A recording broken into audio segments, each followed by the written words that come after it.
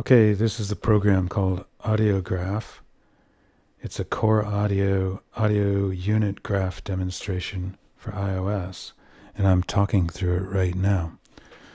Let's go to the left channel and to the right channel.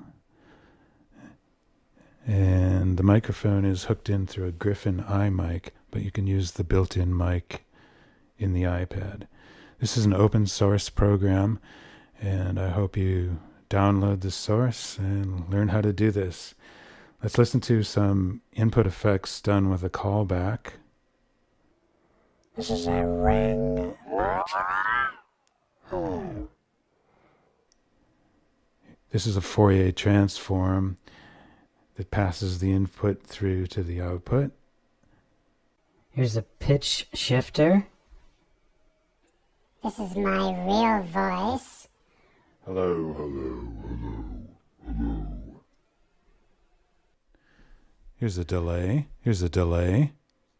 And this is a low-pass filter.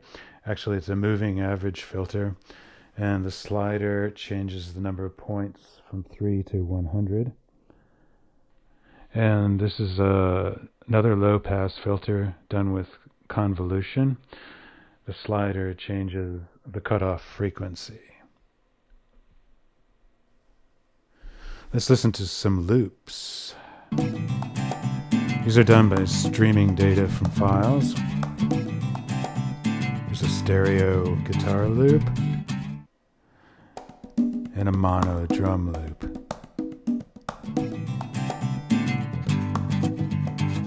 Okay, this is a synthesizer. Actually, it's a sine wave and an envelope generator. It sounds like an elevator. Here's a MIDI sampler.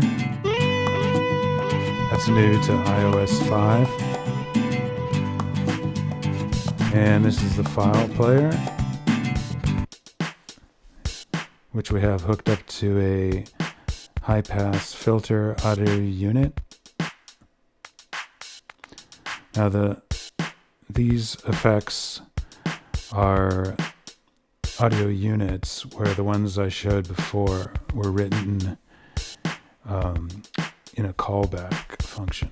All right, and here's a low-pass filter that's connected to the output of the mixer. All right, so that's audioGraph. Hope you like it. Let's put some music back on. Yeah, thanks.